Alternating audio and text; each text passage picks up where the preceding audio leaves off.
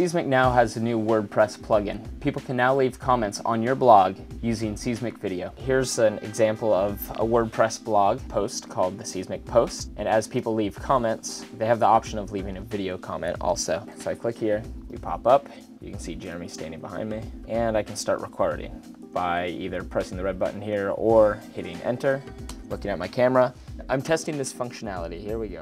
All right, and then I just have to click save here, title it, this is my test, post it, and now the post is up on the comments section. So if I go back to the main blog, I see here that there are 10 comments. I go down, and the last comment was the one I just left. I can play that. I'm testing this functionality. Here we go.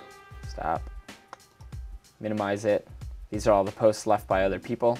Now we'll go into the actual dashboard, the WordPress dashboard. Testing the new Seesmic WordPress.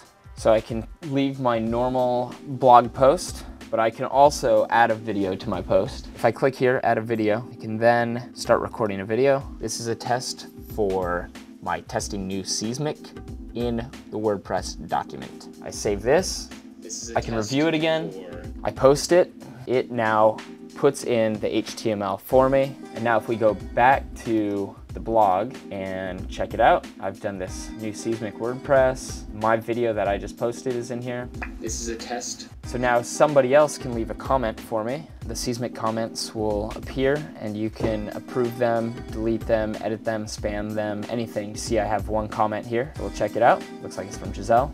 Well, this is cool. And now I can leave a comment in reply to this. And it works the same way. Start recording. Thanks, Giselle. It was hard work, but not by me, by the team. That's how it works. It's easy. If you've got a WordPress blog, add Seesmic.